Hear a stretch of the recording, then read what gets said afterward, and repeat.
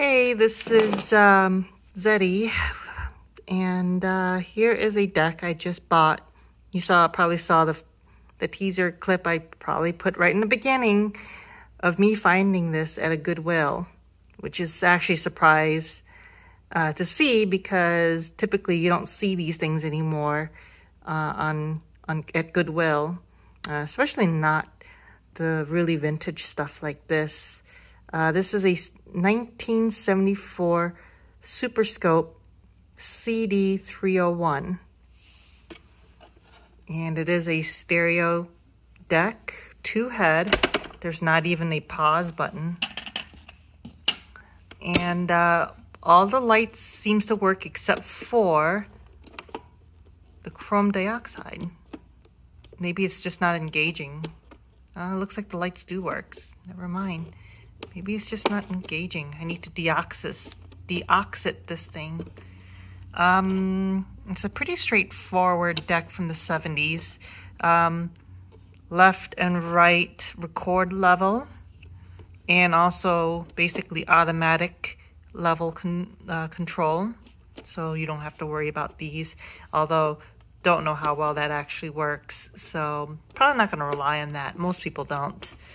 Tape counter. I don't know if I mentioned this, but there's no pause button on here. Just your typical transport and record. Left and right jacks for your microphone.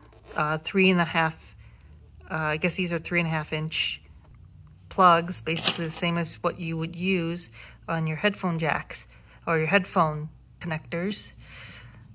I'm trying to show you. But of course it's going to be mono each. Okay, and the headphones is a 1/4 inch, so I would need an adapter if I needed to use it on some of these headphones. And I did test it out. It sounds pretty good. Again, super basic. I have these plugged into my Bluetooth speakers auxiliary jack. This is upside down, I know. But, you know, your typical left and right input output RCA. It's also got the DIN jack for playback and record, which is an older German standard, I believe. It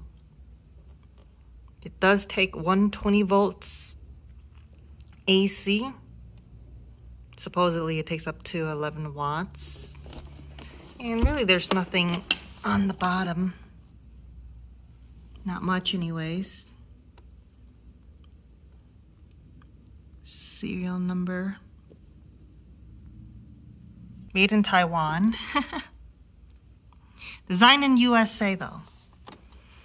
I was told that Superscope is connected to 2 different companies actually, and I don't recall what the connection was. I do know that somebody told me that it was a value labeled version of the Marantz brand, and then later they also helped Sony bring in their products here. You know, they were selling it under the Superscope name. And so that reminds me of this cassette right here. I remember showing it off to you guys before. You can check out the other video of me showing off some of the vintage cassettes that I owned. And this is interesting because I remember making a comment about the Superscope logo. You know, this is distributed by Superscope. So they were a distribution for Sony products, I guess. And there it is right there.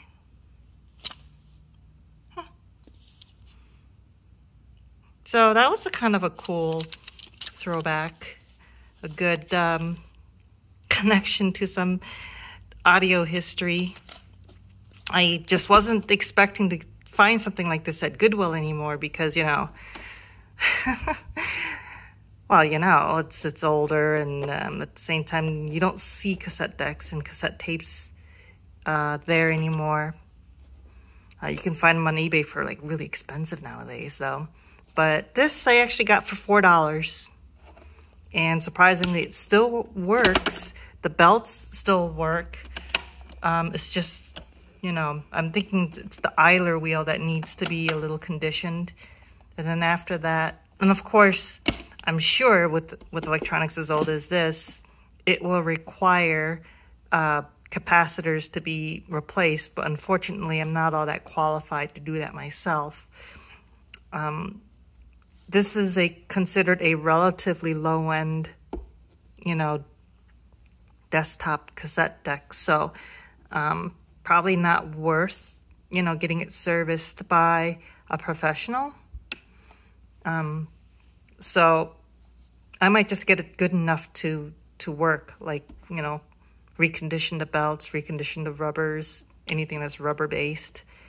Pinch rollers, by the way, seems good enough. Yeah. I don't know if I can get close enough. So let's see if I can actually bring up there. And then let me see if I can get there and zoom in. Yeah, but I'm feeling it, and the rubber feels, you know, I'm putting my finger on it, and it feels really grippy. Feels really nice and smooth. Not smooth as in glazed smooth. I mean, you know, there's still some texture to it, but it's, how do I put it? It's nice and round.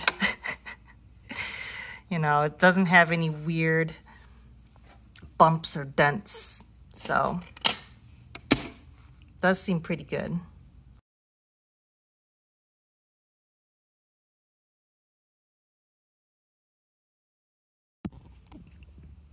So I just got it home and cleaned it up and got a closer look, and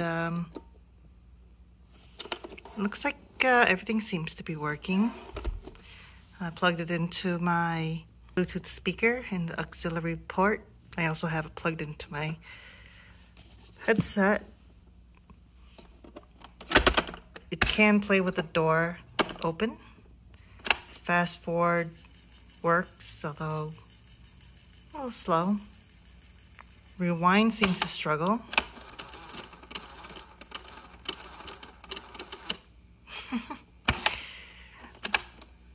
And play seems to work.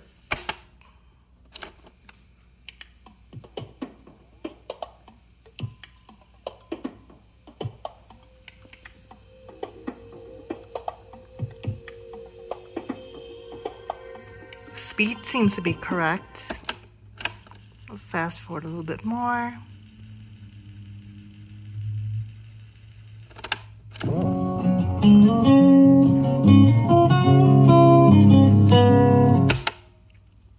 If I leave it and, you know, stopped like this and just hit play, it does, you can hear that it takes a little bit to speed up, but it's not too bad.